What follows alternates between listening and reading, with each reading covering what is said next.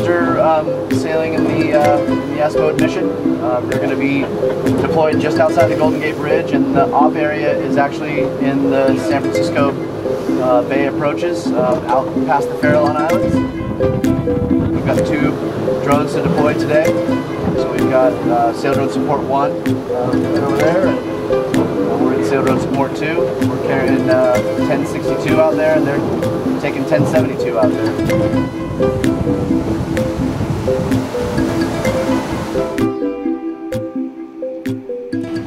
So in short, we try to understand and measure as well as possible the currents that allow for deep water rich in nutrients to go to the surface, basically, when they can be useful for life.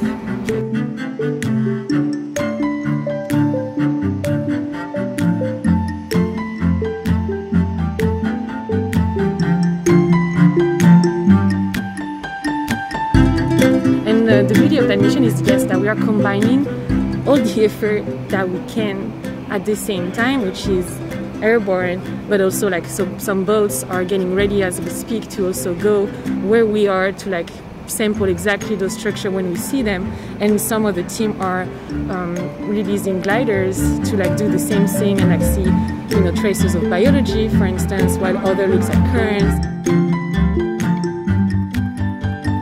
I look at just the temperature, and we try to just combine all of our effort all together to get like the most complete picture of the structure.